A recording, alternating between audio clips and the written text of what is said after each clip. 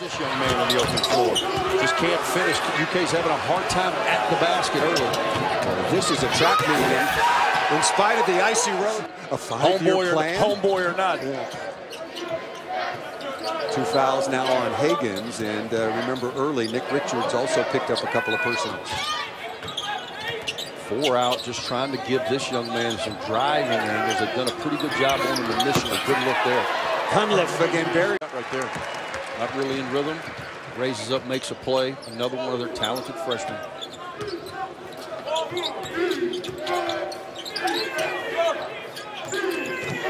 You can tell though, Paul, Evansville, made a couple of shots early. Now they're playing with some confidence, man. That's what you like to see. Come in and take advantage of this outstanding opportunity. Ooh. Well, he's an outstanding group of guys, man, and I think he's got a good collection. Obviously missing E.J. Montgomery, and as we talked about in the open, they're a little thin up front. That's going to be challenged even further tonight with the foul trouble of Nick Richards. Sistine has been very, very good so far through 2 games for the Wildcats. Pretty quiet, and nobody. Kentucky has not had an opportunity to take advantage. Paul, I always like to see out of a timeout. This is an opportunity for Coach McCarty to get what he wants. Looks like what he wants is number 20 to make a play. You see everything turns into 5 out. Trying to penetrate, get a little penetration so that you can get some help. Wow, what a move.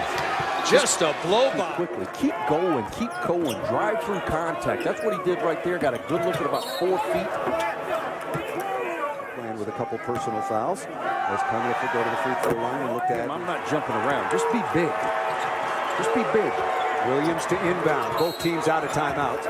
Immediately the foul is taken by. Either way, it'll be a 1-possession game. Cunliffe now 2 for Kentucky with no timeouts, and now a 3-point advantage.